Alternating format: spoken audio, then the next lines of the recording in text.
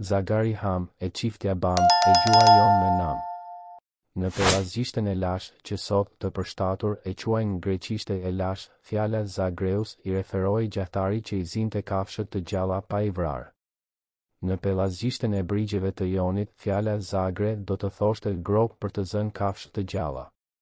Zagreusi është, më tej, një prej zotave më të hershëm të mitologjisë pelazge, i bashkëngjitur her Gjeas, perëndeshës së lashtë të tokës, e her Hadesit, perëndisë së botës së përtejme.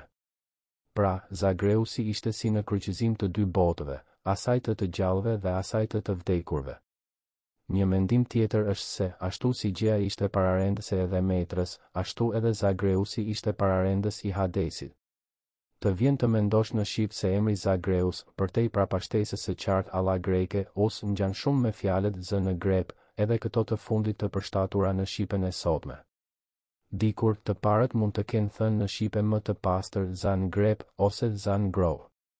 Kafsha e zën kështu është ende e gjallë, ende në mbretërinë e Gjeas.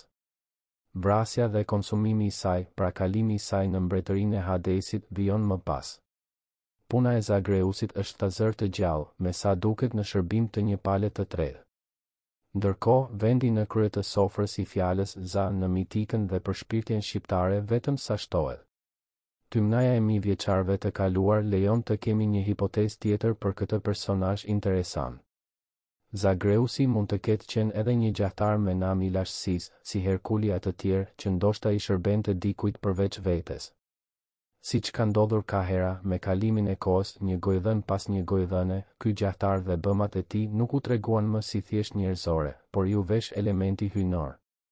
Për këtë të fundit duhet sqaruar se dallon pak me trajtimin që i bëhen ende sot shenjtorëve në shumë kisha. Të krishterët e kanë të qartë që shenjti nuk është hynja hyjnor, por kalimi tashmë i tij saj në mbretërinë e amshuar, si edhe veprat dhe dëshmia që dha për hyjin dhe veten sa ishte mbi tokë, i veshin figurës së tij një imazh më të lartë se njerëzoria që është ende mbi tokë.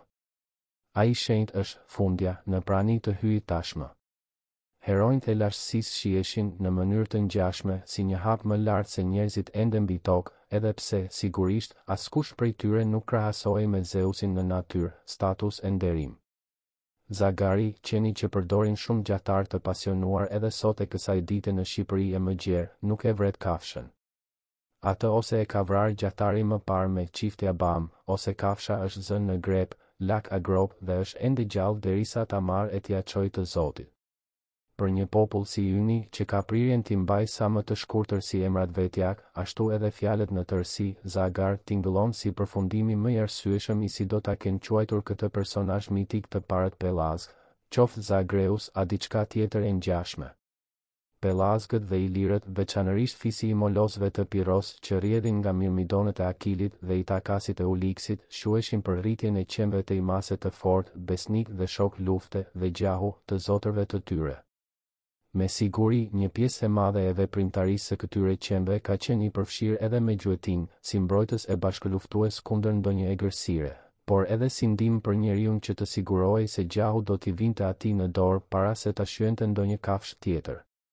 Njeriu, më pas, do të vendoste nëse ajo kafshë ishte për t'u vrarë për ushqim dhe përdorim të lëkurës a gëzofit, apo për t'u zbutur e shtuar.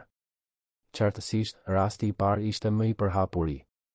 Edhe lidhja mish e shpirt e njeriut me qenin e tij të zgjedhur e besnik është e qartë në sa histori, ku e para që vjen ndërmend është ajo e qenit të Uliksit që e njohu menjëherë të Zotin pas kthimit të tij nga Troja dhe vdiq në vend nga gëzimi. Qeni Argos njeh të Zotin Uliks nga Robert Brown. Shtoj këtu edhe se kënga e mrekullueshme do marrë çiften do dalë për gjah lidhja këtu e kënduar mjeshtërisht nga Laverbariu e që i bën një kohëve të arta kur shqiptari bënte jetë baritore e barbare, herë me kullota, herë me ushtri. Flet edhe për ngjitje në mal ku shihen edhe tri more të bukura. Ç'mal është ky? Ç'janë këto tri të bukura? Dodona dhe 3 orët e malit? Por nuk do të zgjatem më tej për këtë pikë, sepse nuk e di me siguri sa e vjetër është kënga dhe që prej kur i ka rënjet e saj. Sa për interpretimin e mitit të Zagreusit si gjahtar, mendoj se, për te historisë, vetë ruajtja e kësaj veprimtarie me pasion nga shumë burra, kryesisht, ende në ditët tona është provë se gjahtar të tillë trima e të Zot nuk kanë munguar kur në trojet pelazgo-ilire.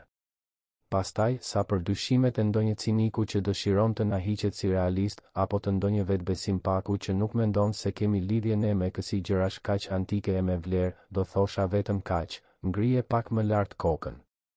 Sheh më qartë ashtu.